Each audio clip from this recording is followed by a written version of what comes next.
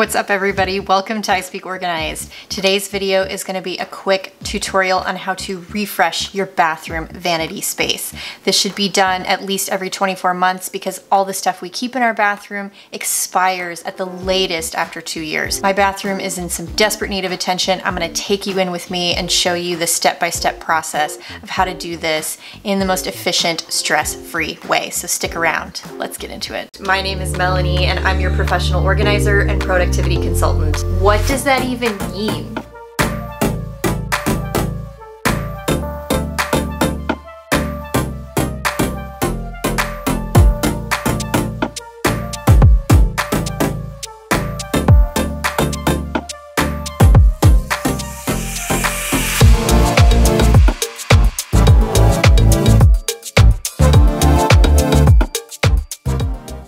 What's up everybody, welcome back. If you don't know me, then I would like to welcome you to the I Speak Organized YouTube universe. My name is Melanie and I am your professional organizer and productivity consultant. I help hardworking families and professionals find form in their space and purpose for every phase of life. If you love all things home organizing and decluttering, or if you are one of my viewers that is interested in becoming a professional organizer, then I encourage you to subscribe to this channel because I make new content on all of those things every single week.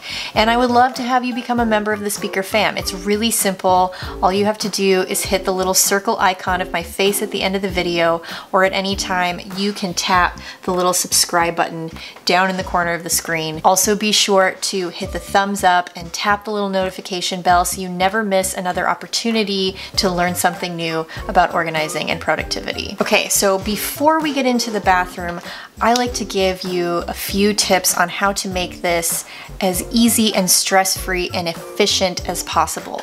Whether you're a professional organizer looking for ways of maximizing your time in your client's home, or if you're just somebody who is looking for a few tips on how to make this easier in your own space, this is what I recommend with starting. And you need a plan of attack, and there are a few things that you're going to need in that plan to make the actual organizing process less overwhelming. So the first thing that I like to do is take a photo of the space that I'm working in, and I'll pop that on screen now so you can see. It's just a before picture, and this is great if you are a PO and you need before and after for your portfolio or your Instagram or whatever. But if you are just doing this in your own space, I also recommend doing that because it gives you an idea of your general layout of what you currently are working with. From there, I pop those photos into Canva and I start to space map.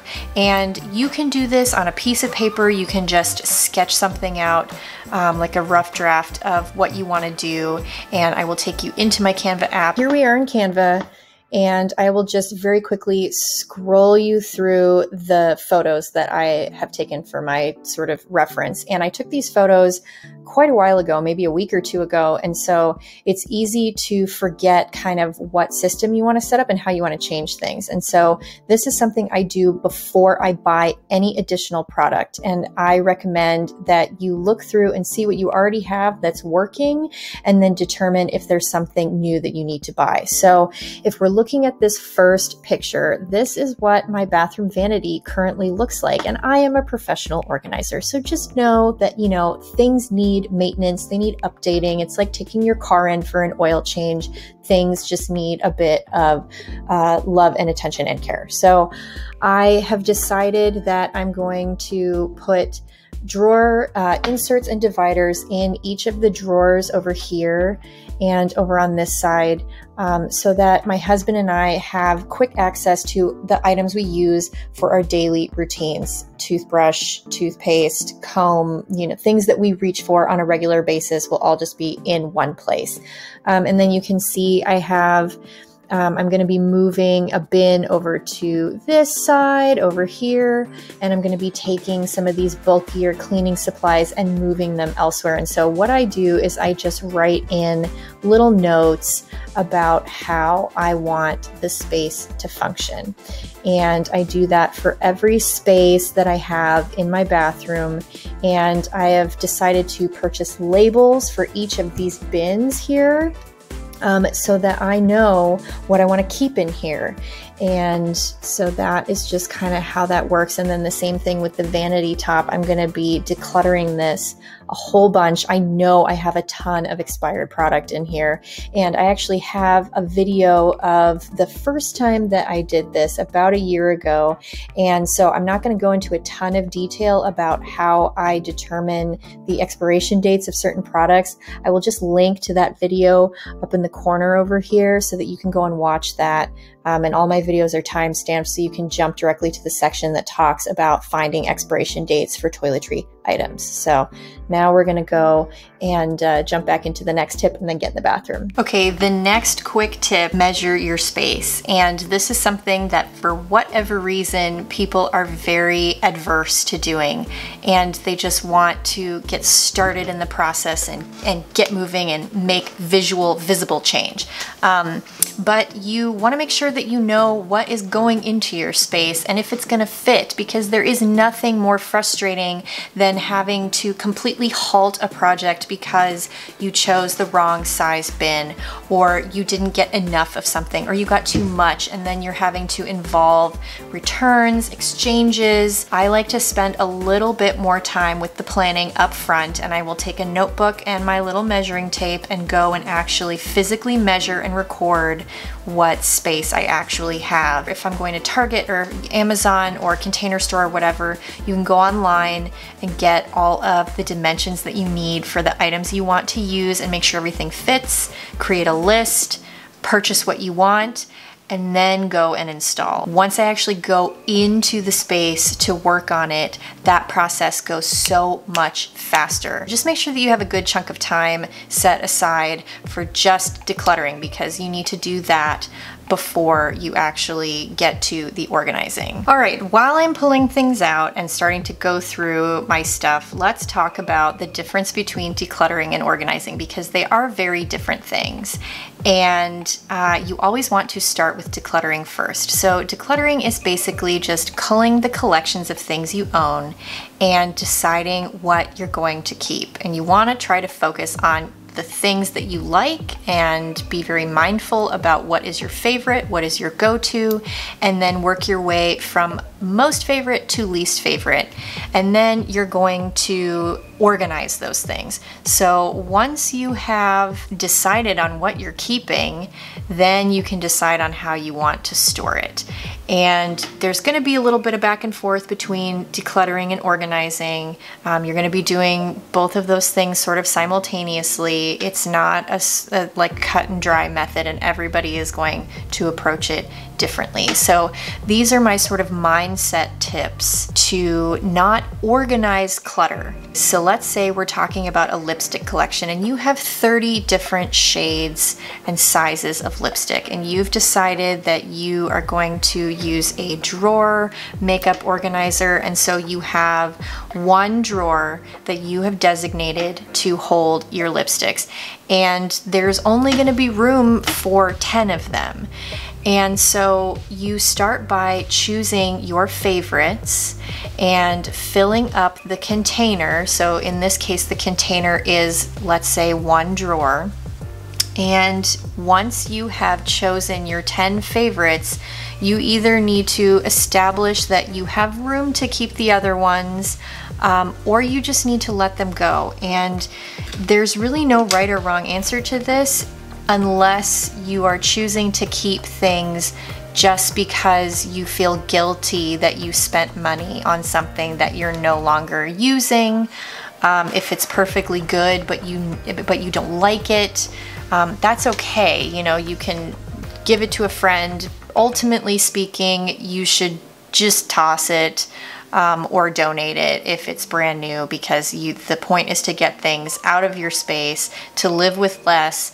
The less choices you have, the less overwhelmed you're going to be, the less overstimulated, and these are all really important things. If you're feeling overwhelmed by stuff, you need to remember that the bottom line is to cut the overwhelm, and the way to do that is to train yourself to appreciate the space, to appreciate having less. And so if you are having a really hard time parting with those other 20 lipsticks, you know, you just need to maybe put them in a box for a little while and put them in a space where they're out of the way, but they're not necessarily going to be accessible.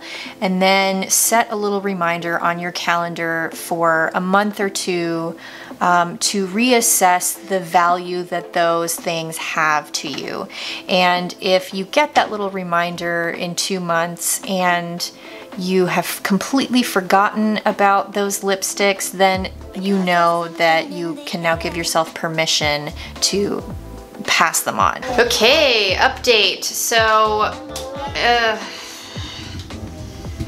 everything is a crazy situation right now. I am making progress. So, this is my daily essentials drawer. This is my child. Here are children helping. Super helpful. So yes, this is a very overwhelming part of the process. That's totally normal. And you just have to do the best you can to stage things. When my clients get overwhelmed by stuff, I usually will grab a table or a box or a series of bins to kind of corral things temporarily. I call it staging, so that we're in the staging part of the process. Take a deep breath. You kind of just have to push through it. It's a little uncomfortable, but don't freak out if you just like need to leave the room for a minute and grab a hard seltzer and just chill out and then come back and keep pushing on.